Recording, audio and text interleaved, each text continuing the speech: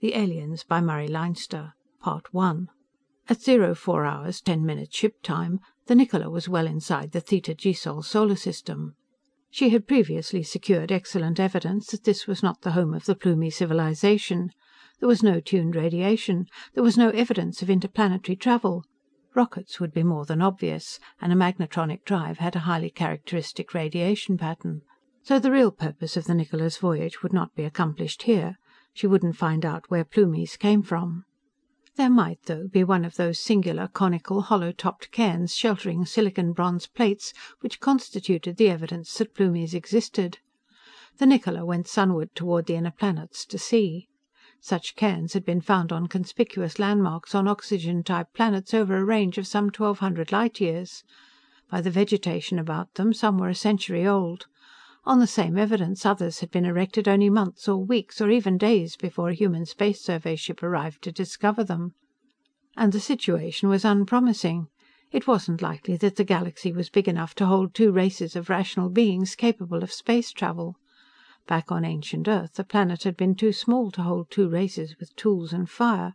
Historically, that problem was settled when Homo sapiens exterminated Homo neanderthalis. It appeared that the same situation had arisen in space.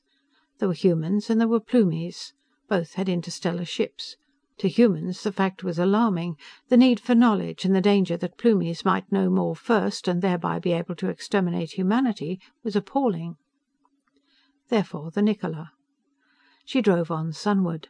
She had left one frozen outer planet far behind. She had crossed the orbits of 3 others. The last of these was a gas giant with innumerable moonlets revolving about it. It was now some 30 millions of miles back and 20 to one side. The sun, ahead, flared and flamed in emptiness against that expanse of tinted stars. John Baird worked steadily in the Niccola's radar room. He was one of those who hoped that the Plumies would not prove to be the natural enemies of mankind. Now it looked like this ship wouldn't find out in this solar system. There were plenty of other ships on the hunt. From here on, it looked like routine to the next unvisited family of planets.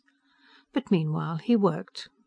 Opposite him, Diane Holt worked as steadily, her dark head bent intently over a radar graph in formation. The immediate job was the completion of a map of the meteor swarms following cometary orbits about this sun. They interlaced emptiness with hazards to navigation, and nobody would try to drive through a solar system without such a map. Elsewhere in the ship, everything was normal. The engine room was a place of stillness and peace, save for the almost inaudible hum of the drive, running at 500,000 Gauss flux density. The skipper did whatever skippers do when they're invisible to their subordinates. The weapons officer, Taine, thought appropriate thoughts. In the navigation room, the second officer conscientiously glanced at each separate instrument at least once in each 5 minutes, and then carefully surveyed all the screens showing space outside the ship. The stewards disposed of the debris of the last meal and began to get ready for the next.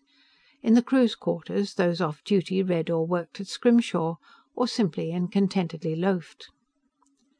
Diane handed over the transparent radar graph to be fitted into the 3-dimensional map in the making. "There's a lump of stuff here," she said interestedly. "It could be the comet that once followed this orbit, now so old it's lost all its gases and isn't a comet any longer." At this instant, which was 04 hours 25 minutes ship time, the alarm bell rang. It clanged stridently over Baird's head, repeater gongs sounded all through the ship, and there was a scurrying and a closing of doors. The alarm gong could mean only one thing. It made one's breath come faster or one's hair stand on end, according to temperament. The skipper's face appeared on the direct line screen from the navigation room. "Plumies?" he demanded harshly. "Mr. Baird, Plumies?" Baird's hands were already flipping switches and plugging the radar room apparatus into a new setup. "There's a contact, sir," he said curtly. "No, there was a contact. It's broken now.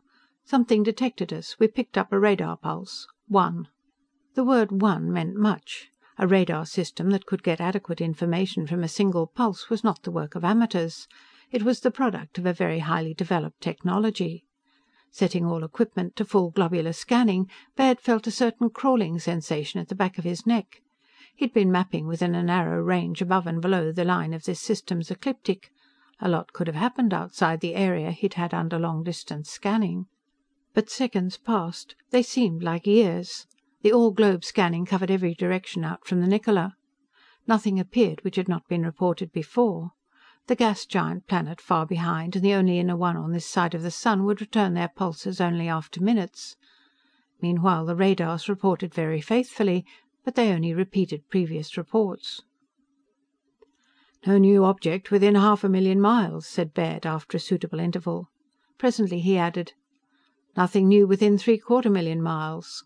Then, "Nothing new within 1,000,000 miles." The skipper said bitingly, "Then you'd better check on objects that are not new." He turned aside, and his voice came more faintly as he spoke into another microphone. "Mr. Taine, arm all rockets and have your tube crew stand by in combat readiness. Engine room, prepare drive for emergency maneuvers. Damage control parties, put on pressure suits and take combat posts with equipment." His voice rose again in volume. "Mr. Baird, how about observed objects?"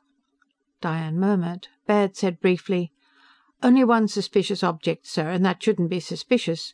We are sending an information beam at something we'd classed as a burnt-out comet. Pulse going out now, sir." Diane had the distant information transmitter aimed at what she'd said might be a dead comet. Baird pressed the button. An extraordinary complex of information-seeking frequencies and forms sprang into being and leapt across emptiness.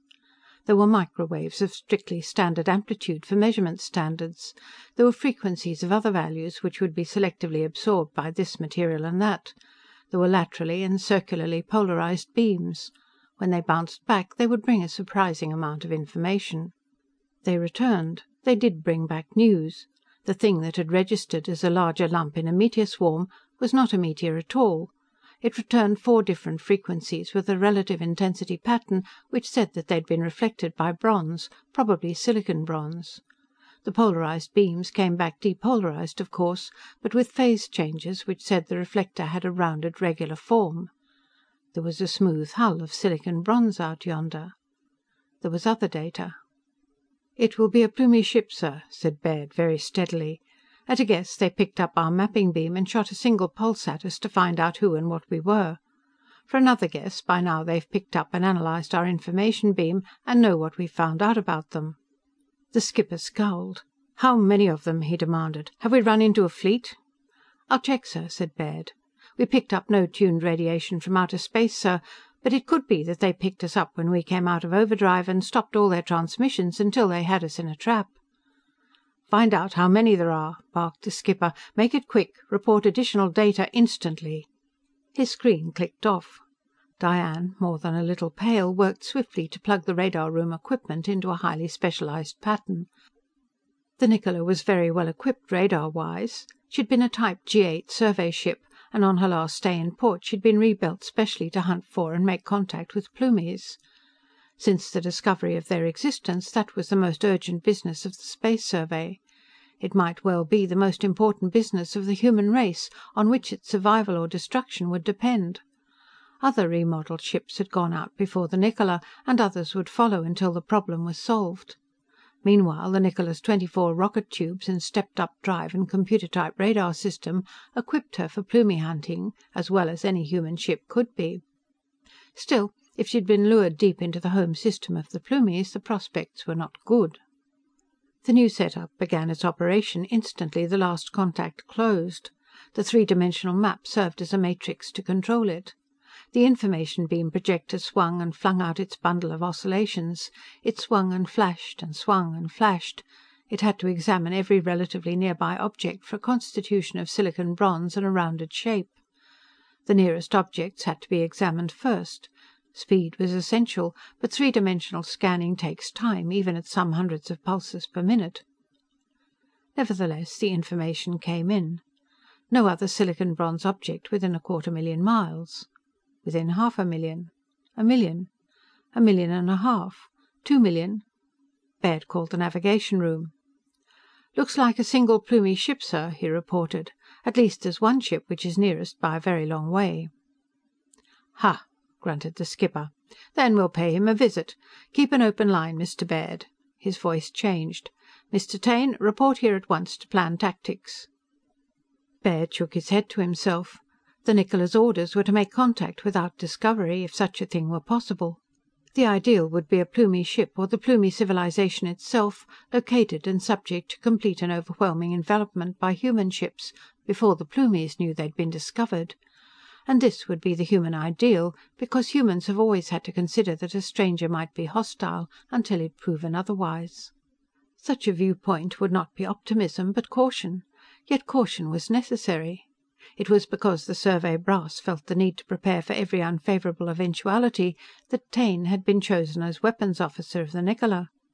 His choice had been deliberate, because he was a xenophobe. He had been a problem personality all his life. He had a seemingly congenital fear and hatred of strangers, which in mild cases is common enough. But Taine could not be cured without a complete breakdown of personality. He could not serve on a ship with a multiracial crew, because he was invincibly suspicious of and hostile to all but his own small breed. Yet he seemed ideal for weapons officer on the Niccola, provided he never commanded the ship. Because if the Plumies were hostile, a well-adjusted normal man would never think as much like them as a Taine. He was capable of the kind of thinking Plumies might practice if they were xenophobes themselves. But to Baird, so extreme a precaution as a known psychopathic condition in an officer was less than wholly justified. It was by no means certain that the Plumies would instinctively be hostile. Suspicious, yes. Cautious, certainly. But the only fact known about the Plumie civilization came from the cairns and silicon bronze inscribed tablets they'd left on oxygen-type worlds over a 1200 light-year range in space. And the only thing to be deduced about the Plumies themselves came from the decorative, formalized symbols like feathery plumes which were found on all their bronze tablets. The name Plumies came from that symbol. Now, though, Taine was called to the navigation room to confer on tactics. The Niccola swerved and drove toward the object Baird identified as a Plumie ship. This was at 05 hours 10 minutes ship time. The human ship had a definite velocity sunward, of course. The Plumie ship had been concealed by the meteor swarm of a totally unknown comet. It was an excellent way to avoid observation. On the other hand, the Niccola had been mapping, which was bound to attract attention. Now each ship knew of the other's existence. Since the Niccola had been detected, she had to carry out orders and attempt a contact to gather information. Baird verified that the Niccola's course was exact for interception at her full drive speed. He said in a flat voice, "I wonder how the Plumies will interpret this change of course. They know we're aware they're not a meteorite, but charging at them without even trying to communicate could look ominous. We could be stupid or too arrogant to think of anything but a fight." He pressed the skipper's call and said evenly, "Sir, I request permission to attempt to communicate with the Plumie ship. We're ordered to try to make friends if we know we've been spotted." Taine had evidently just reached the navigation room. His voice snapped from the speaker. "I advise against that, sir. No use letting them guess our level of technology." Baird said coldly, "They've got a good idea already. We've beamed them for data." There was silence, with only the faint humming sound which was natural in the ship in motion. It would be deadly to the nerves if there were absolute silence. The skipper grumbled. "Requests and advice. Damn it, Mr. Baird, you might wait for orders. But I was about to ask you to try to make contact through signals. Do so." His speaker clicked off. Baird said, "It's in our laps, Diane. And yet we have to follow orders. Send the first roll." Diane had a tape threaded into a transmitter. It began to unroll through a pickup head. She put on headphones. The tape began to transmit toward the Plumie. Back at base it had been reasoned that a pattern of clickings, plainly artificial and plainly stating facts known to both races, would be the most reasonable way to attempt to open contact.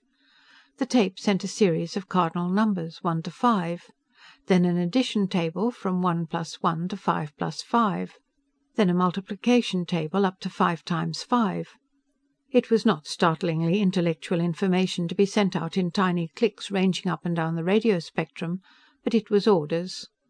Baird sat with compressed lips. Diane listened for a repetition of any of the transmitted signals sent back by the Plumie. The speakers about the radar room murmured the orders given through all the ship. Radar had to be informed of all orders and activity, so it could check their results outside the ship. So Baird heard the orders for the engine room to be sealed up and the duty force to get into pressure suits in case the Niccola fought and was hulled. Damage control parties reported themselves on posts, in suits, with equipment ready. Then Taine's voice snapped. "Rocket crews, arm even-numbered rockets with chemical explosive warheads. Leave odd-numbered rockets armed with atomics. Report back." Diane strained her ears for possible retransmission of the Niccola's signals, which would indicate the Plumie's willingness to try conversation. But she suddenly raised her hand and pointed to the radargraph instrument. It repeated the positioning of dots which were stray meteoric matter in the space between worlds in this system. What had been a spot, the Plumie ship, was now a line of dots. Baird pressed the button. "Radar reporting," he said curtly. "The Plumie ship is heading for us. I'll have relative velocity in 10 seconds." He heard the skipper swear. 10 seconds later, the Doppler measurement became possible. It said the Plumie plunged toward the Niccola at miles per second. In half a minute, it was tens of miles per second. There was no retransmission of signals. The Plumie ship had found itself discovered. Apparently it considered itself attacked. It flung itself into a headlong dash for the Niccola. Time passed. Interminable time. The sun flared and flamed and writhed in emptiness. The great gas giant planet rolled through space in splendid state, its moonlet spinning gracefully about its bulk. The oxygen atmosphere planet to sunward was visible only as a crescent, but the mottlings on its lighted part changed as it revolved, seas and islands and continents receiving the sunlight as it turned. Meteor swarms, so dense in appearance on a radar screen, yet so tenuous in reality, floated in their appointed orbits with a seeming vast leisure. The feel of slowness was actually the result of distance. Men have always acted upon things close by. Battles have always been fought within eye range, anyhow. But it was actually 06 hours 35 minutes ship time before the two spacecraft sighted each other, more than 2 hours after they plunged towards a rendezvous. The Plumie ship was a bright golden dot at first. It decelerated swiftly. In minutes it was a rounded end-on disk. Then it swerved lightly and presented an elliptical broadside to the Niccola. The Niccola was in full deceleration too by then. The two ships came very nearly to a stop with relation to each other when they were hardly 20 miles apart, which meant great daring on both sides. Baird heard the skipper grumbling. "Damned cocky!" he roared suddenly. "Mr. Baird, how have you made out in communicating with them?" "Not at all, sir," said Baird grimly. "They don't reply." He knew from Diane's expression that there was no sound in the headphones except the frying noise all main sequence stars give out, and the infrequent thumping noises that come from gas giants' planets' lower atmospheres, and the Jansky radiation hiss which comes from everywhere. The skipper swore. The Plumie ship lay broadside to, less than a score of miles away. It shone in the sunlight. It acted with extraordinary confidence. It was as if it dared the Niccola to open fire. End of Part 1. Taine's voice came out of a speaker, harsh and angry. "Even-numbered tubes, prepare to fire on command." Nothing happened. The two ships floated sunward together, neither approaching nor retreating. But with every second, the need for action of some sort increased. "Mr. Baird," barked the skipper, "this is ridiculous. There must be some way to communicate. We can't sit here glaring at each other forever. Raise them. Get some sort of acknowledgement." "I'm trying," said Baird bitterly, "according to orders." But he disagreed with those orders. It was official theory that arithmetic values, repeated in proper order, would be the way to open conversation. The assumption was that any rational creature would grasp the idea that orderly signals were rational attempts to open communication. But it had occurred to Baird that a Plumie might not see this point. Perception of order is not necessarily perception of information, in fact, quite the contrary. A message is a disturbance of order. A microphone does not transmit a message when it sends an unvarying tone. A message has to be unpredictable, or it conveys no message. Orderly clicks, even if overheard, might seem to Plumies the result of methodically operating machinery. A race capable of interstellar flight was not likely to be interested or thrilled by exercises a human child goes through in kindergarten. They simply wouldn't seem meaningful at all. But before he could ask permission to attempt to make talk in a more sophisticated fashion, voices exclaimed all over the ship. They came blurringly to the loudspeakers. "Look at that! What's he do? Spinning like!" From every place where there was a vision plate on the Niccola, men watched the Plumie ship and babbled. This was at 06 hours 50 minutes ship time. The elliptical golden object darted into swift and eccentric motion.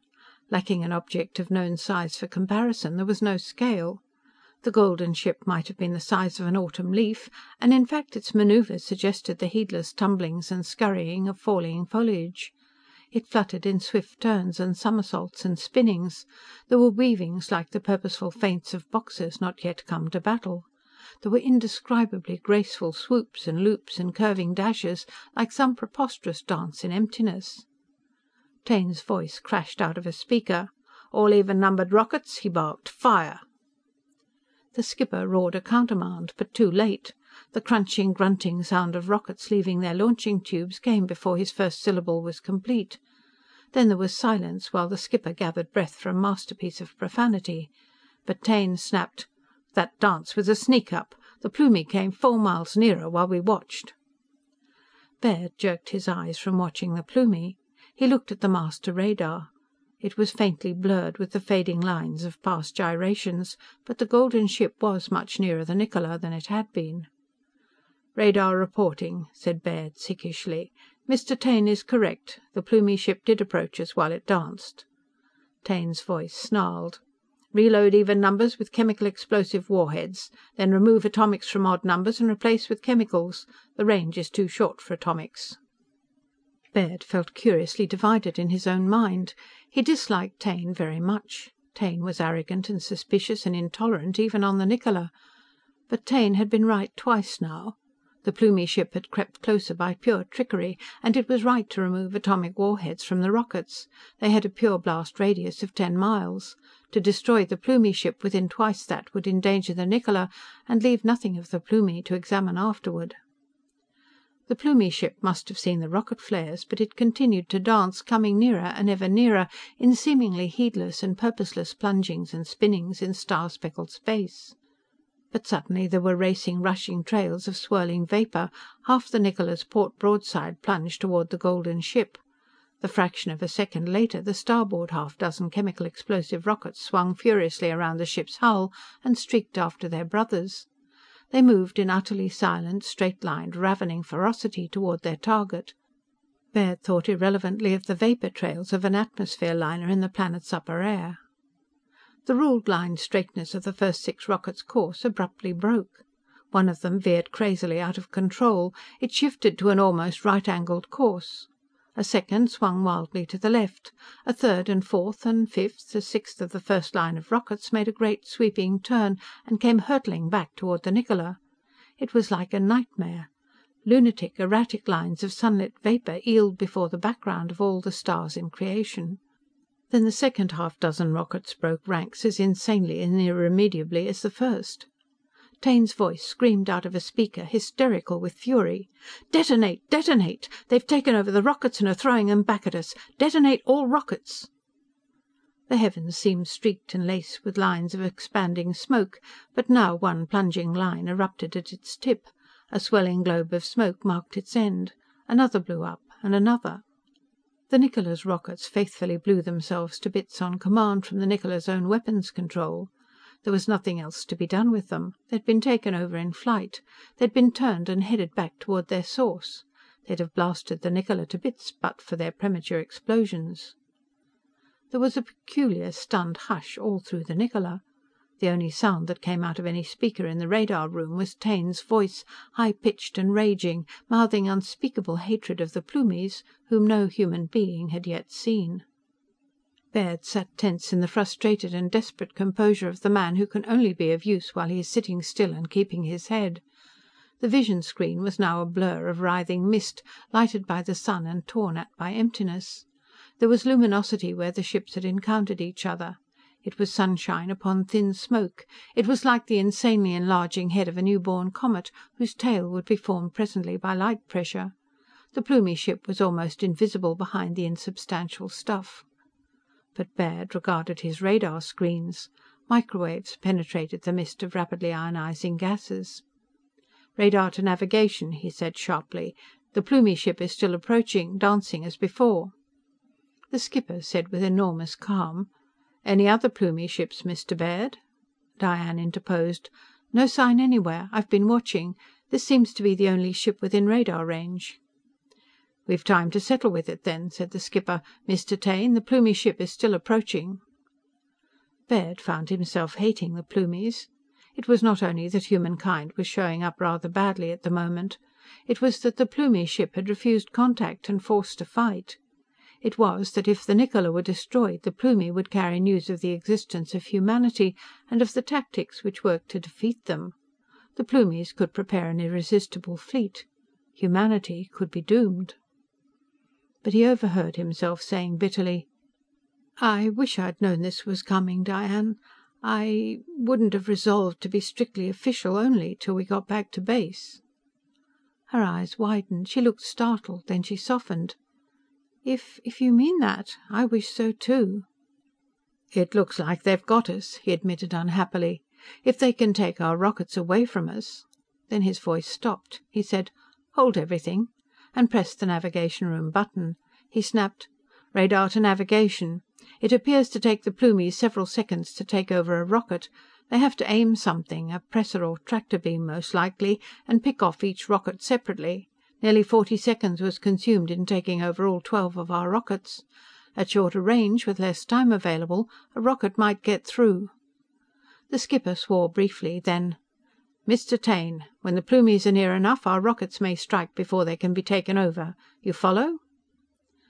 Baird heard Taine's shrill-voiced acknowledgement in the form of practically chattered orders to his rocket tube crews. Baird listened, checking the orders against what the situation was as the radars saw it. Taine's voice was almost inhuman, so filled with frantic rage that it cracked as he spoke. But the problem at hand was the fulfillment of all his psychopathic urges. He commanded the starboard side rocket battery to await special orders. Meanwhile, the port side battery would fire 2 rockets on widely divergent courses, curving to join at the Plumie ship. They'd be seized. They were to be detonated, and another port side rocket fired instantly, followed by a second hidden in the rocket trail the first would leave behind. Then the starboard side.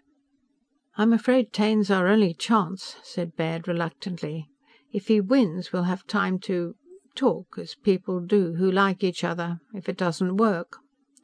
Diane said quietly, "Anyhow, I'm glad you wanted me to know. I wanted you to know, too." She smiled at him, yearningly. There was the crump-crump of 2 rockets going out together. Then the radar told what happened. The Plumie ship was no more than 6 miles away, dancing somehow deftly in the light of a yellow sun, with all the cosmos spread out as shining pinpoints of colored light behind it. The radar reported the dash and the death of the 2 rockets after their struggle with invisible things that gripped them. They died when they headed reluctantly back to the Niccola and detonated 2 miles from their parent ship. The skipper's voice came. "Mr. Taine, after your next salvo, I shall head for the Plumie at full drive to cut down the distance and the time they have to work in. Be ready." The rocket tubes went crump-crump again, with a fifth of a second interval. The radar showed 2 tiny specks, speeding through space toward the weaving, shifting speck which was the Plumie. Outside, in emptiness, there was a filmy haze. It was the rocket fumes and explosive gases spreading with incredible speed. It was thin as gossamer. The Plumie ship undoubtedly spotted the rockets, but it did not try to turn them. It somehow seized them and deflected them, and darted past them toward the Niccola. "They see the trick," said Diane, dry-throated. "If they can get in close enough, they can turn it against us." There were noises inside the Niccola now. Taine fairly howled an order. There were yells of defiance and excitement. There were more of those inadequate noises as rockets went out. Every tube on the starboard side emptied itself in a series of savage grunts, and the Niccola's magnetronic drive roared at full flux density. The 2 ships were less than a mile apart when the Niccola let go her full double broadside of missiles. And then it seemed that the Plumie ship was doomed. There were simply too many rockets to be seized and handled before at least one struck. But there was a new condition. The Plumie ship weaved and dodged its way through them. The new condition was that the rockets were just beginning their run. They had not achieved the terrific velocity they would accumulate in 10 miles of no gravity. They were new-launched, logy, clumsy, not the streaking, flashing death and destruction they would become with 30 more seconds of acceleration. So the Plumie ship dodged them with a skill and daring past belief. With an incredible agility it got inside them, nearer to the Niccola than they. And then it hurled itself at the human ship as if bent upon a suicidal crash which would destroy both ships together. But Baird in the radar room and the skipper in navigation knew that it would plunge brilliantly past at the last instant. And then they knew that it would not. Because very suddenly and very abruptly there was something the matter with the Plumie ship. The life went out of it. It ceased to accelerate or decelerate. It ceased to steer. It began to turn slowly on an axis somewhere amidships. Its nose swung to one side, with no change in the direction of its motion. It floated onward. It was broadside to its line of travel. It continued to turn. It hurtled stern first toward the Niccola. It did not swerve. It did not dance. It was a lifeless hulk, a derelict in space. And it would hit the Niccola amidships with no possible result but destruction for both vessels. The Niccola's skipper bellowed orders, as if shouting would somehow give them more effect. The magnetronic drive roared. He demanded a miracle of it, and he almost got one. The drive strained its thrust members. It hopelessly overloaded its coils. The Niccola's cobalt steel hull became more than saturated with the drive field, and it leapt madly upon an evasion course. And it very nearly got away. It was swinging clear when the Plumie ship drifted within fathoms. It was turning aside when the Plumie ship was within yards. And it was almost safe when the golden hull of the Plumie, shadowed now by the Niccola itself, barely scraped a side keel. There was a touch, seemingly deliberate and gentle, but the Niccola shuddered horribly. Then the vision screens flared from such a light as might herald the crack of doom. There was a brightness greater than the brilliance of the sun. And then there was a wrenching, heaving shock. Then there was blackness. Baird was flung across the radar room, and Diane cried out, and he careened against a wall and heard glass shatter. He called, "Diane!" He clutched crazily at anything and called her name again. The Niccola's internal gravity was cut off, and his head spun, and he heard collision doors closing everywhere. But before they closed completely, he heard the rasping sound of giant arcs leaping in the engine room. Then there was silence. "Diane!" cried Baird fiercely. "Diane!" "I'm here," she panted. I'm dizzy, but I think I'm all right." The battery-powered emergency light came on. It was faint, but he saw her clinging to a bank of instruments where she'd been thrown by the collision. He moved to go to her, and found himself floating in mid-air. But he drifted to a side wall and worked his way to her. She clung to him, shivering. I think, she said unsteadily, that we're going to die, aren't we?" "We'll see," he told her. "Hold on to me." Guided by the emergency light, he scrambled to the bank of communicator buttons. What had been the floor was now a side wall. He climbed it and thumbed the navigation room switch. "Radar room reporting," he said curtly. "Power out, gravity off, no reports from outside from power failure. No great physical damage." He began to hear other voices. There had never been an actual space collision in the memory of man, but reports came crisply, and the cut-in speakers in the radar room repeated them. Ship gravity was out all over the ship, emergency lights were functioning, and were all the lights there were. There was a slight, unexplained gravity drift towards what had been the ship's port side. But damage control reported no loss of pressure in the Niccola's inner hull, though 4 areas between inner and outer hulls had lost air pressure to space. "Mr. Baird," rasped the skipper, "we're blind. Forget everything else and give us eyes to see with." "We'll try battery power to the vision plates," Baird told Diane. "No full resolution, but better than nothing." They worked together feverishly. They were dizzy. Something close to nausea came upon them from pure giddiness. What had been the floor was now a wall, and they had to climb to reach the instruments that had been on a wall and now were on the ceiling. But their weight was ounces only. Baird said abruptly, "I know what's the matter. We're spinning. The whole ship's spinning. That's why we're giddy and why we have even a trace of weight. Centrifugal force. Ready for the current?" There was a tiny click and the battery light dimmed. But a vision screen lighted faintly. The stars, it showed, were moving specks of light. The sun passed deliberately across the screen. Baird switched to other outside scanners. There was power for only one screen at a time, but he saw the starkly impossible. He pressed the navigation room button. "Radar room reporting," he said urgently. "The Plumie ship is fast to us, in contact with our hull. Both ships are spinning together." He was trying yet other scanners as he spoke, and now he said, "Got it. There are no lines connecting us to the Plumie, but it looks... Yes, that flash when the ships came together was a flashover of high potential. We're welded to them along 20 feet of our hull." The skipper: "Damnation! Any sign of intention to board us?" "Not yet, sir." Taine burst in, his voice high-pitched and thick with hatred. "Damage control parties, attention! Arm yourselves and assemble at starboard airlock. Rocket crews, get into suits and prepare to board this Plumie—" "Countermand!" bellowed the skipper from the speaker beside Baird's ear. "Those orders are cancelled. Damn it, if we were successfully boarded, we'd blow ourselves to bits.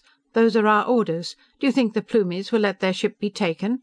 And wouldn't we blow up with them? Mr. Taine, you will take no offensive action without specific orders. Defensive action is another matter.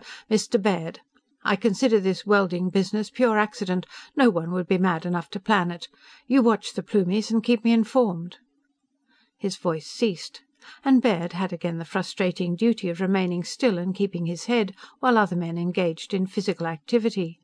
He helped Diane to a chair, which was fastened to the floor, which was now a wall, and she wedged herself fast and began a review of what each of the outside scanners reported. Baird called for more batteries. Power for the radar and visions was more important than anything else just then. If there were more Plumie ships... Electricians half-floated, half-dragged extra batteries to the radar room. Baird hooked them in. The universe outside the ship again appeared filled with the brilliantly colored dots of light which were the stars. More satisfying, the globe scanners again reported no new objects anywhere. Nothing new within 250,000 miles. 500,000. Later Baird reported: "Radars report no strange objects within 1,000,000 miles of the Niccola, sir." "Except the ship we're welded to, but you're doing very well. However, microphones say there is movement inside the Plumie." Diane beckoned for Baird's attention to a screen which Baird had examined before. Now he stiffened and motioned for her to report. "We've a scanner, sir," said Diane, "which faces what looks like a port on the Plumie ship. There's a figure at the port. I can't make out details, but it's making motions, facing us." "Give me the picture," snapped the skipper. Diane obeyed. It was the merest flip of a switch. Then her eyes went back to the spherical sweep scanners, which reported the bearing and distance of every solid object within their range. She set up 2 instruments which would measure the angle, bearing and distance of the 2 planets now on this side of the sun, the gas giant and the oxygen world to sunward. Their orbital speeds and distances were known. The position, course and speed of the Niccola could be computed from any 2 observations on them. End of Part 2. Diane had returned to the utterly necessary routine of the radar room, which was the nerve center of the ship, gathering all information needed for navigation in space. The fact that there had been a collision, that the Niccola's engines were melted to unlovely scrap, that the Plumie ship was now welded irremovably to a side keel, and that a Plumie was signaling to humans while both ships went spinning through space towards an unknown destination, these things did not affect the obligations of the radar room. Baird got other images of the Plumie ship into sharp focus. So near, the scanners required adjustment for precision. "Take a look at this," he said wryly. She looked. The view was of the Plumie as welded fast to the Niccola. The welding was itself an extraordinary result of the Plumie's battle tactics. Tractor and pressor beams were known to men, of course, but human beings used them only under very special conditions. Their operation involved the building up of terrific static charges. Unless a tractor beam generator could be grounded to the object it was to pull, it tended to emit lightning bolts at unpredictable intervals and in entirely random directions. So men didn't use them. Obviously, the Plumies did. They'd handled the Niccola's rockets with beams which charged the golden ship to billions of volts. And when the silicon-bronze Plumie ship touched the cobalt-steel Niccola, why, that charge had to be shared. It must have been the most spectacular of all artificial electric flames. Part of the Niccola's hull was vaporized, and undoubtedly part of the Plumie, but the unvaporized surfaces were molten and in contact, and they stuck. For a good 20 feet, the 2 ships were united by the most perfect of vacuum welds. The wholly dissimilar hulls formed a space catamaran with a sort of valley between their bulks. Spinning deliberately as the united ships did, sometimes the sun shone brightly into that valley, and sometimes it was filled with the blackness of the pit. While Diane looked, a round door revolved in the side of the Plumie ship. As Diane caught her breath, Baird reported crisply. At his first words, Taine burst into raging commands for men to follow him through the Niccola's airlock and fight a boarding party of Plumies in empty space. The skipper, very savagely, ordered him to be quiet. "Only one figure has come out," reported Baird. The skipper watched on a vision plate, but Baird reported so that all the Niccola's company would know.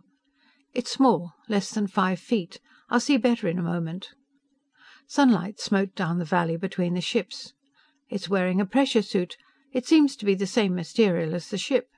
It walks on 2 legs, as we do. It has 2 arms, or something very similar. The helmet of the suit is very high. It looks like the armor knights used to fight in. It's making its way to our airlock. It doesn't use magnetic-soled shoes. It's holding on to lines threaded along the other ship's hull." The skipper said curtly, "Mr. Baird, I hadn't noticed the absence of magnetic shoes. You seem to have an eye for important items. Report to the airlock in person. Leave Lieutenant Holt to keep an eye on outside objects. Quickly, Mr. Baird." Baird laid his hand on Diane's shoulder. She smiled at him. "I'll watch," she promised. He went out of the radar room, walking on what had been a sidewall. The giddiness and dizziness of continued rotation was growing less now. He was getting used to it. But the Niccola seemed strange indeed, with a standard up and down and Earth gravity replaced by a vertical which was all askew, and a weight of ounces instead of 170 pounds. He reached the airlock just as the skipper arrived. There were others there, armed and in pressure suits. The skipper glared about him. "I'm in command here," he said very grimly indeed. "Mr. Taine has a special function, but I am in command. We and the creatures on the Plumie ship are in a very serious fix. One of them apparently means to come on board. There will be no hostility, no sneering, no threatening gestures. This is a parley. You will be careful, but you will not be trigger-happy." He glared around again, just as a metallic rapping came upon the Niccola's airlock door. The skipper nodded. "Let him in the lock, Mr. Baird." Baird obeyed. The humming of the unlocking system sounded. There were clankings. The outer airlock closed. There was a faint whistling as air went in. The skipper nodded again. Baird opened the inner door. It was 08 hours, 10 minutes ship time.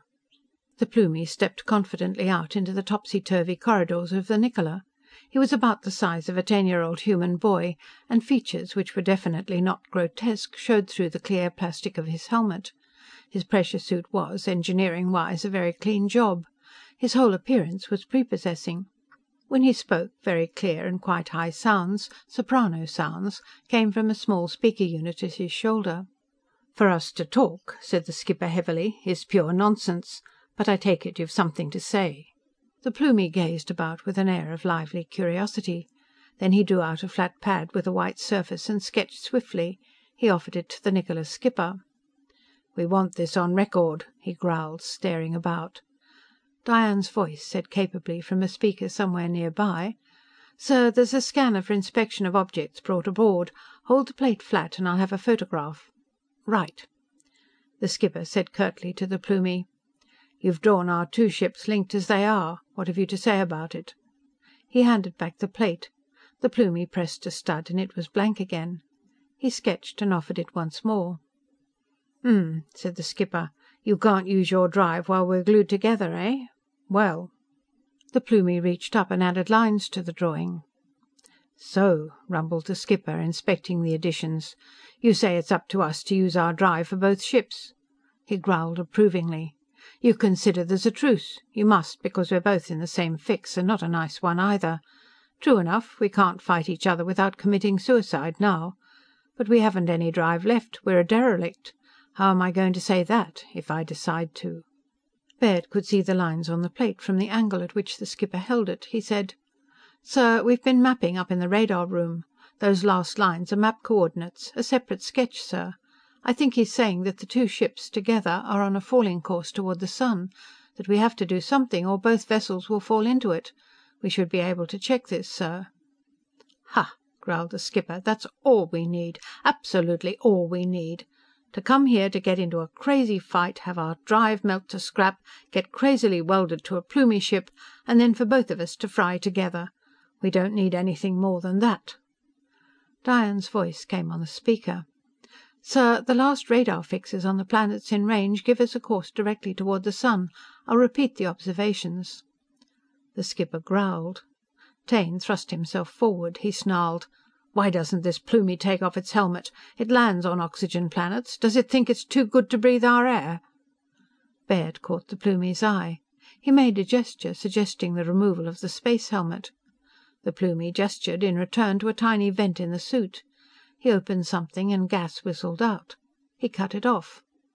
The question of why he didn't open or remove his helmet was answered.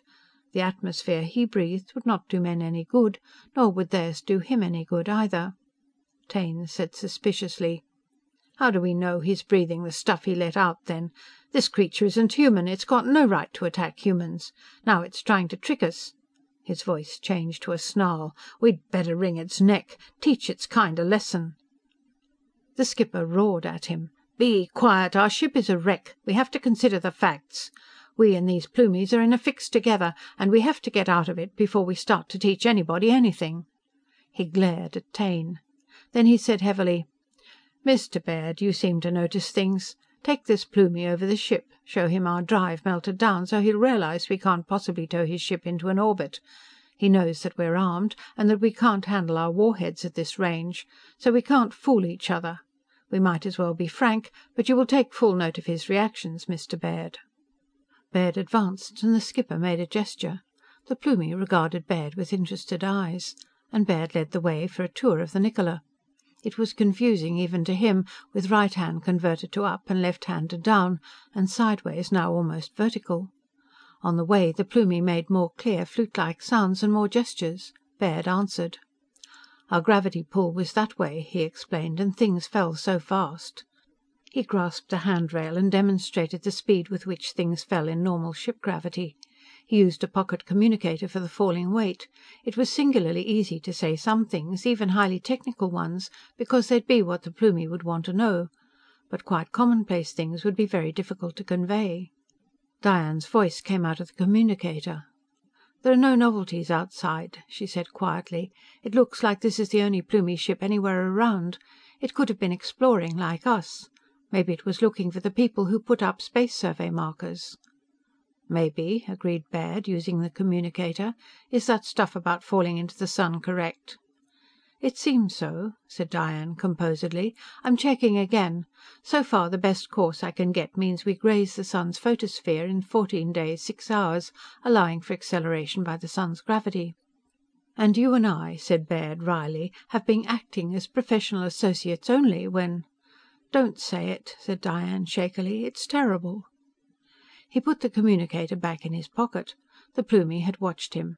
He had a peculiarly gallant air, this small figure in golden space armor with its high-crested helmet. They reached the engine room. And there was the giant drive shaft of the Niccola, once wrapped with yard-thick coils which could induce an incredible density of magnetic flux in the metal. Even the return magnetic field through the ship's cobalt steel hull was many times higher than saturation. Now the coils were sagging, mostly melted. There were places where resolidified metal smoked noisomely against non-metallic floor or wall covering. Engineers labored doggedly in the trivial gravity to clean up the mess. "It's past repair," said Baird to the ship's first engineer. "It's junk," said that individual dourly. "Give us 6 months and a place to set up a wire-drawing mill and an insulator synthesizer, and we could rebuild it. But nothing less will be any good." The Plumie stared at the drive. He examined the shaft from every angle. He inspected the melted and partly melted and merely burned out sections of the drive coils. He was plainly unable to understand in any fashion the principle of the magnetronic drive. Baird was tempted to try to explain, because there was surely no secret about a ship drive, but he could imagine no diagrams or gestures which would convey the theory of what happened in cobalt steel when it was magnetized beyond 100,000 Gauss flux density. And without that theory, one simply couldn't explain a magnetronic drive. They left the engine room. They visited the rocket batteries. The generator room was burned out, like the drive, by the inconceivable lightning bolt which had passed between the ships on contact. The Plumie was again puzzled. Baird made it clear that the generator room supplied electric current for the ship's normal lighting system and services. The Plumie could grasp that idea. They examined the crew's quarters, and the mess room, and the Plumie walked confidently among the members of the human crew who a little while since had tried so painstakingly to destroy his vessel. He made a good impression. "Those little guys," said a crewman to Baird admiringly. "They got something. They can handle a ship. I bet they could almost make that ship of theirs play checkers." "Close to it," agreed Baird. He realized something. He pulled the communicator from his pocket. "Diane, contact the skipper. He wanted observations. Here's one. This Plumie acts like soldiers used to act in ancient days when they wore armor. And we have the same reaction. They will fight like the devil, but during a truce they'll be friendly, admiring each other as scrappers, but ready to fight as hard as ever when the truce is over. We have the same reaction. Tell the skipper I've an idea that it's a part of their civilization. Maybe it's a necessary part of any civilization. Tell him I guess that there may be necessarily parallel evolution of attitudes among rational races, as there are parallel evolutions of eyes and legs and wings and fins among all animals everywhere. If I'm right, somebody from this ship will be invited to tour the Plumie. It's only a guess, but tell him." "Immediately," said Diane. The Plumie followed gallantly as Baird made a steep climb up what once was the floor of a corridor. Then Taine stepped out before them. His eyes burned. "Giving him a clear picture, eh?" he rasped. "Letting him spy out everything?" Baird pressed the communicator call for the radar room and said coldly, "I'm obeying orders. Look, Taine, you were picked for your job because you were a xenophobe. It helps in your proper functioning. But this Plumie is here under a flag of truce." "Flag of truce!" snarled Taine. "It's vermin. It's not human. I'll—" "If you move 1 inch nearer him," said Baird gently, "just 1 inch." The skipper's voice bellowed through the general call speakers all over the ship. "Mr. Taine, you will go to your quarters under arrest. Mr. Baird, burn him down if he hesitates." Then there was a rushing, and scrambling figures appeared and were all about. They were members of the Niccola's crew, sent by the skipper. They regarded the Plumie with detachment, but Taine with a wary expectancy. Taine turned purple with fury. He shouted, he raged. He called Baird and the others Plumie lovers and vermin worshippers. He shouted foulnesses at them. But he did not attack. When, still shouting, he went away, Baird said apologetically to the Plumie, "He's a xenophobe. He has a pathological hatred of strangers, even of strangeness. We have him on board because—" Then he stopped. The Plumie wouldn't understand, of course, but his eyes took on a curious look. It was almost as if, looking at Baird, they twinkled. Baird took him back to the skipper. "He's got the picture, sir," he reported. The Plumie pulled out his sketch plate. He drew on it. He offered it. The skipper said heavily, "You guessed right, Mr. Baird. He suggests that someone from this ship go on board the Plumie vessel. He's drawn 2 pressure-suited figures going in their airlock. One's larger than the other. Will you go?" "Naturally," said Baird. Then he added thoughtfully, "But I'd better carry a portable scanner, sir. It should work perfectly well through a bronze hull, sir." The skipper nodded and began to sketch a diagram which would amount to an acceptance of the Plumie's invitation. This was at 07 hours 40 minutes ship time. Outside the sedately rotating metal hulls, the one a polished blue-silver and the other a glittering golden bronze, the cosmos continued to be as always. The haze from explosive fumes and rocket fuel was perhaps a little thinner. The brighter stars shone through it. The gas giant planet outward from the sun was a perceptible disk instead of a diffuse glow. The oxygen planet to sunward showed again as a lighted crescent. Presently, Baird, in a human spacesuit, accompanied the Plumie into the Niccola's airlock and out into emptiness. His magnetic-soled shoes clung to the Niccola's cobalt steel skin. Fastened to his shoulder, there was a tiny scanner and microphone which would relay everything he saw and heard back to the radar room and to Diane. She watched tensely as he went inside the Plumie ship. Other screens relayed the image and his voice to other places on the Nicola. He was gone a long time. From the beginning, of course, there were surprises. When the Plumie escort removed his helmet on his own ship, the reason for the helmet's high crest was apparent. He had a high crest of what looked remarkably like feathers, and it was not artificial. It grew there. The reason for conventionalized plumes on bronze survey plates was clear. It was exactly like the reason for human features or figures as decorative additions to the inscriptions on space survey marker plates. Even the Plumie's hands had odd crestlets which stood out when he bent his fingers. The other Plumies were no less graceful and no less colorful. They had equally clear soprano voices. They were equally miniature and so devoid of apparent menace. But there were also technical surprises. Baird was taken immediately to the Plumie ship's engine room, and Diane heard the sharp intake of breath with which he appeared to recognize its working principle. There were Plumie engineers working feverishly at it, attempting to discover something to repair, but they found nothing. The Plumie drive simply would not work. They took Baird through the ship's entire fabric, and their purpose, when it became clear, was startling. The Plumie ship had no rocket tubes. It had no beam projectors, except small-sized objects which must be, their projectors of tractor and pressor beams. They were elaborately grounded to the ship's substance, but they were not originally designed for ultra-heavy service. They hadn't and couldn't have the enormous capacity Baird had expected. He was astounded. When he returned to the Niccola, he went instantly to the radar room to make sure that pictures taken through his scanner had turned out well. And there was Diane. But the skipper's voice boomed at him from the wall. "Mr. Baird, what have you to add to the information you sent back?" "3 items, sir," said Baird. He drew a deep breath. "For the first, sir, the Plumie ship is unarmed. They've tractor and pressor beams for handling material. They probably use them to build their cairns. But they weren't meant for weapons. The Plumies, sir, hadn't a thing to fight with when they drove for us after we detected them." The skipper blinked hard. "You sure of that, Mr. Baird?" "Yes, sir," said Baird uncomfortably. "The Plumie ship is an exploring ship, a survey ship, sir. You saw their mapping equipment. But when they spotted us, and we spotted them, they bluffed. When we fired rockets at them, they turned them back with tractor and pressor beams. They drove for us, sir, to try to destroy us with our own bombs, because they didn't have any of their own." The skipper's mouth opened and closed. "Another item, sir," said Baird, more uncomfortably still. "They don't use iron or steel. Every metal object I saw was either a bronze or a light metal. I suspect some of their equipment's made of potassium, and I'm fairly sure they use sodium in the place of aluminium. Their atmosphere's quite different from ours, obviously. They'd use bronze for their ship's hull because they can venture into an oxygen atmosphere in a bronze ship.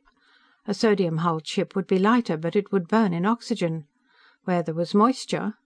The skipper blinked. "But they couldn't drive in a non-magnetic hull," he protested. "A ship has to be magnetic to drive." "Sir," said Baird, his voice still shaken, "they don't use a magnetronic drive. I once saw a picture of the drive they use in a stereo on the history of space travel. The principle's very old. We've practically forgotten it. It's a Dirac pusher drive, sir. Among us humans, it came right after rockets. The planets of Sol were first reached by ships using Dirac pushers, but..." He paused. "They won't operate in a magnetic field above 70 Gauss, sir. It's a static charge reaction, sir, and in a magnetic field it simply stops working." The skipper regarded Baird unwinkingly for a long time. "I think you're telling me," he said at long last, "that the Plumie's drive would work if they were cut free of the Niccola." "Yes, sir," said Baird. "Their engineers were opening up the drive elements and checking them, and then closing them up again. They couldn't seem to find anything wrong. I don't think they know what the trouble is. It's the Niccola's magnetic field. I think it was our field that caused the collision by stopping their drive and killing all their controls when they came close enough." "Did you tell them?" demanded the skipper. "There was no easy way to tell them by diagrams, sir." Taine's voice cut in. It was feverish. It was strident. It was triumphant. "Sir, the Niccola is effectively a wreck and irreparable. But the Plumie ship is operable if cut loose. As weapons officer, I intend to take the Plumie ship, let out its air, fill its tanks with our air, start up its drive and turn it over to you for navigation back to base." Baird raged, but he said coldly, "We're a long way from home, Mr. Taine, and the Dirac pusher drive is slow. If we headed back to base in the Plumie ship with its Dirac pusher, we'd all be dead of old age before we'd gone halfway." "But unless we take it," raged Taine, "we hit this sun in 14 days. We don't have to die now. We can land on the oxygen planet up ahead. We've only to kill these vermin and take their ship and we'll live." Diane's voice said dispassionately, "Report." "A Plumie in a pressure suit just came out of their airlock. It's carrying a parcel toward our airlock." Taine snarled instantly. "They'll sneak something in the Niccola to blast it, and then cut free and go away." The skipper said very grimly, Mr. Taine, credit me with minimum brains. There is no way the Plumies can take this ship without an atomic bomb exploding to destroy both ships. You should know it." Then he snapped, "Airlock area, listen for a knock and let in the Plumie or the parcel he leaves." There was silence. Baird said very quietly, "I doubt they think it possible to cut the ships apart. A torch is no good on thick silicon bronze, it conducts heat too well. And they don't use steel. They probably haven't a cutting torch at all." From the radar room, he watched the Plumie place an object in the airlock and withdraw. He watched from a scanner inside the ship as someone brought in what the Plumie had left. An electronics man bustled forward. He looked it over quickly. It was complex, but his examination suddenly seemed satisfying to him. But a greyish vapor developed and he sniffed and wrinkled his nose. He picked up a communicator. "Sir, they've sent us a power generator. Some of its parts are going bad in our atmosphere, sir, but this looks to me like a hell of a good idea for a generator. I never saw anything like it, but it's good. You can set it for any voltage and it'll turn out plenty juice." "Put it in helium," snapped the skipper. "It won't break down in that. Then see how it serves." In the radar room, Baird drew a deep breath. He went carefully to each of the screens and every radar. Diane saw what he was about and checked with him. They met at the middle of the radar room. "Everything's checked out," said Baird gravely. "There's nothing else around. There's nothing we can be called on to do before something happens. So we can act like people." Diane smiled very faintly. "Not like people, just like us," she said wistfully. "Don't you want to tell me something? Something you intended to tell me only after we got back to base?" He did. He told it to her. And there was also something she had not intended to tell him at all, unless he told her first. She said it now. They felt that such sayings were of the greatest possible importance. They clung together, saying them again. And it seemed wholly monstrous that two people who cared so desperately had wasted so much time acting like professional associates, explorership officers, when things like this were to be said. As they talked incoherently, or were even more eloquently silent, the ship's ordinary lights came on. The battery lamp went on. "We've got to switch back to ship's circuit," said Baird reluctantly. They separated and restored the operating circuits to normal. "We've got 14 days," he added, "and so much time to be on duty, and we've a lost lifetime to live in 14 days. Diane—" She flushed vividly. So Baird said very politely into the microphone to the navigation room, "Sir, Lieutenant Holt and myself would like to speak directly to you in the navigation room. May we?" "Why not?" growled the skipper. "You've noticed that the Plumie generator is giving the whole ship lights and services?" "Yes, sir," said Baird. "We'll be there right away." End of Part 3. They heard the skipper's grunt as they hurried through the door. A moment later, the ship's normal gravity returned, also through the Plumie generator. Up was up again, and down was down, and the corridors and cabins of the Niccola were brightly illuminated. Had the ship been other than an engineless wreck, falling through 150 million miles of emptiness into the flaming photosphere of a sun, everything would have seemed quite normal, including the errand Baird and Diane were upon, and the fact that they held hands self-consciously as they went about it. They skirted the bulkhead of the main air tank. They headed along the broader corridor which went past the indented inner door of the airlock. They had reached that indentation when Baird saw that the inner airlock door was closing. He saw a human pressure suit past its edge. He saw the corner of some object that had been put down on the airlock floor. Baird shouted and rushed toward the lock. He seized the inner handle and tried to force open the door again so that no one inside it could emerge into the emptiness without. He failed. He wrenched frantically at the control of the outer door. It suddenly swung freely. The outer door had been put on manual. It could be, and was being, opened from inside. "Tell the skipper!" raged Baird. "Taine's taking something out." He tore open a pressure suit cupboard in the wall beside the locked door. "He'll make the Plumies think it's a return gift for the generator." He eeled into the pressure suit and zipped it up to his neck. "The man's crazy. He thinks we can take their ship and stay alive for a while.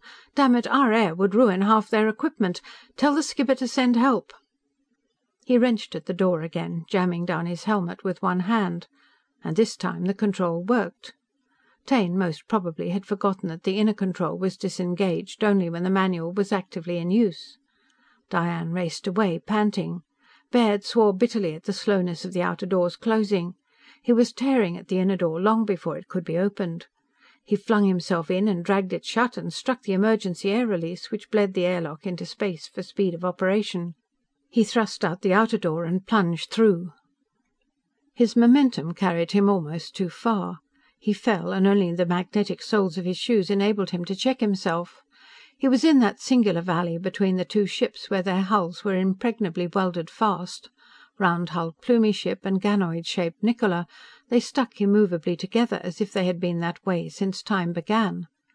Where the sky appeared above Baird's head, the stars moved in stately procession along the valley roof. He heard a metallic rapping through the fabric of his space armor.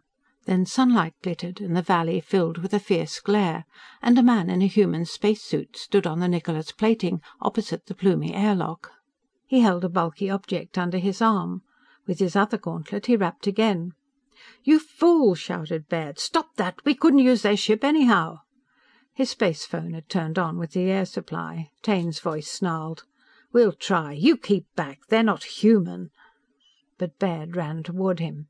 The sensation of running upon magnetic-soled shoes was unearthly. It was like trying to run on flypaper or birdlime. But in addition, there was no gravity here and no sense of balance, and there was the feeling of perpetual fall. There could be no science nor any skill in an encounter under such conditions.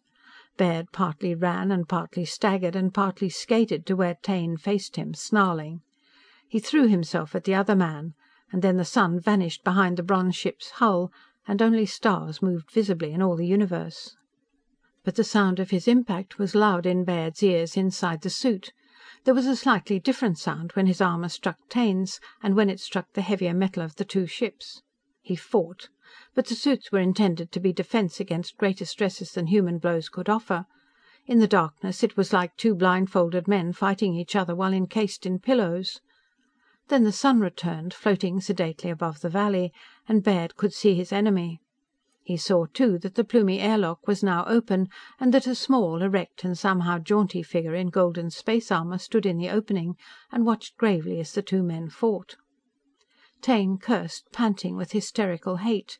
He flung himself at Baird, and Baird toppled because he'd put one foot past the welded boundary between the Niccola's cobalt steel and the Plumie ship's bronze. One foot held to nothing. And that was a ghastly sensation, because if Taine only rugged his other foot free and heaved, why then Baird would go floating away from the rotating, now twin ships, floating further and further away forever. But darkness fell, and he scrambled back to the Niccola's hull as a disorderly parade of stars went by above him. He pantingly waited fresh attack. He felt something, and it was the object Taine had meant to offer as a return present to the Plumies. It was unquestionably explosive. Either booby-trapped, or timed to explode inside the Plumie ship. Now it rocked gently, gripped by the magnetism of the steel. The sun appeared again, and Taine was yards away, crawling and fumbling for Baird. Then he saw him, and rose and rushed, and the clankings of his shoe soles were loud. Baird flung himself at Taine in a savage tackle. He struck Taine's legs a glancing blow, and the cobalt steel held his armor fast. But Taine careened and bounced against the round bronze wall of the Plumie, and bounced again. Then he screamed, because he went floating slowly out to emptiness, his arms and legs jerking spasmodically while he shrieked. The Plumie in the airlock stepped out. He trailed a cord behind him. He leapt briskly towards nothingness. There came quick darkness once more, and Baird struggled erect despite the adhesiveness of the Niccola's hull. When he was fully upright, sick with horror at what had come about, there was sunlight yet again, and men were coming out of the Niccola's airlock. And the Plumie, who'd leapt for space, was pulling himself back to his own ship again. He had a loop of the cord twisted around Taine's leg. But Taine screamed and screamed inside his spacesuit. It was odd that one could recognize the skipper even inside space armor. But Baird felt sick. He saw Taine received, still screaming, and carried into the lock. The skipper growled an infuriated demand for details. His space phone had come on too when the air supply began. Baird explained, his teeth chattering. "Ha!" grunted the skipper. "Taine was a mistake. He shouldn't ever have left ground. When a man's potty in one fashion, there'll be cracks in him all over. What's this?" The Plumie in the golden armour very soberly offered the skipper the object Taine had meant to introduce into the Plumie's ship.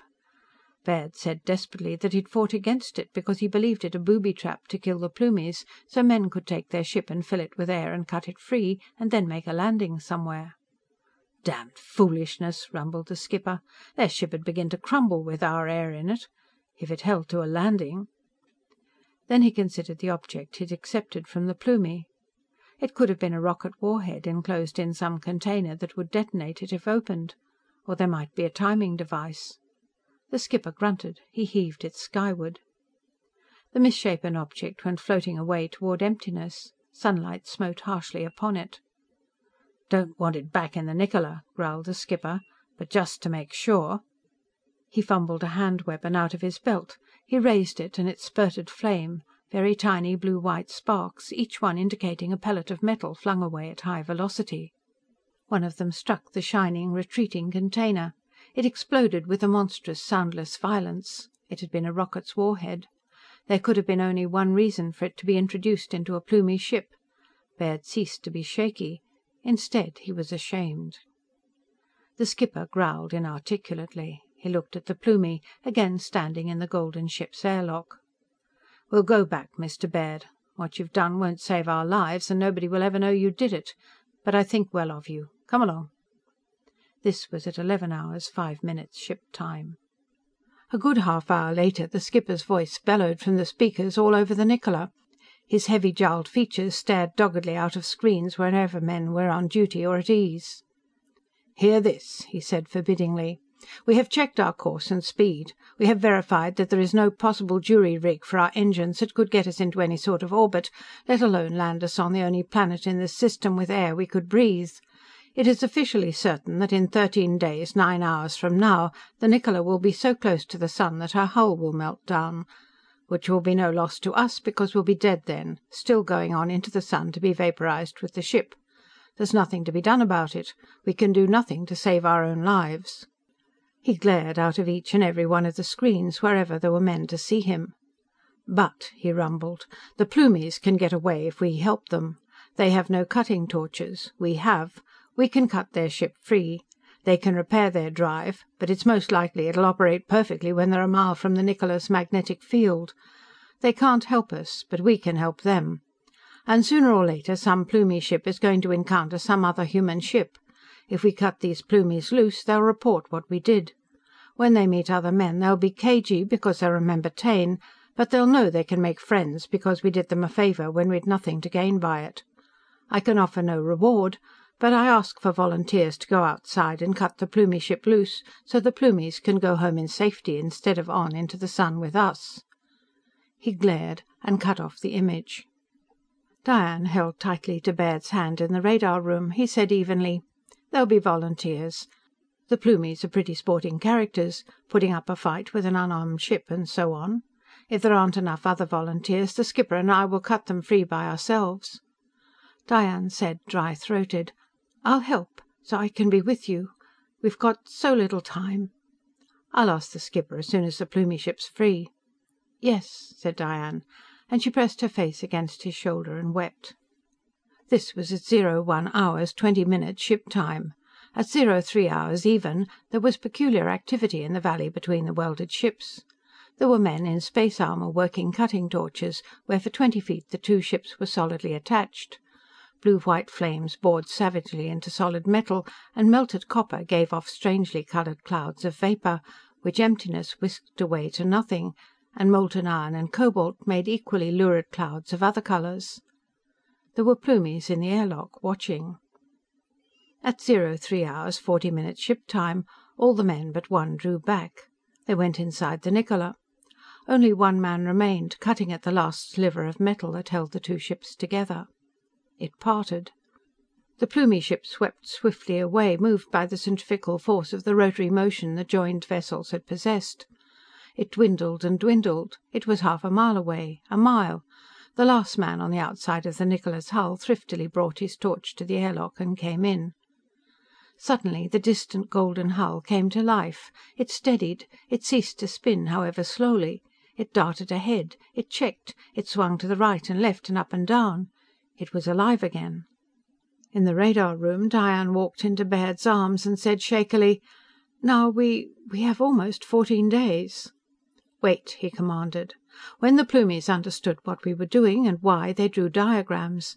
They hadn't thought of cutting free, out in space, without the spinning saws they use to cut bronze with. But they asked for a scanner and a screen. They checked on its use. I want to see." He flipped on the screen, and there was instantly a Plumie looking eagerly out of it for some sign of communication established. There were soprano sounds, and he waved a hand for attention. Then he zestfully held up one diagram after another. Baird drew a deep breath, a very deep breath. He pressed the navigation room call. The skipper looked dourly at him. "Well?" said the skipper forbiddingly. "Sir," said Baird, very quietly indeed, "the Plumies are talking by diagram over the communicator set we gave them. Their drive works. They're as well off as they ever were. And they've been modifying their tractor beams, stepping them up to higher power." "What of it?" demanded the skipper, rumbling. "They believe," said Baird, "that they can handle the Niccola with their beefed-up tractor beams." He wetted his lips. "They're going to tow us to the oxygen planet ahead, sir. They're going to set us down on it. They'll help us find the metals we need to build the tools to repair the Niccola, sir. You see the reasoning, sir. We turned them loose to improve the chance of friendly contact when another human ship runs into them. They want us to carry back, to be proof that Plumies and men can be friends. It seems that they like us, sir." He stopped for a moment. Then he went on reasonably. "And besides that, it'll be one hell of a fine business proposition.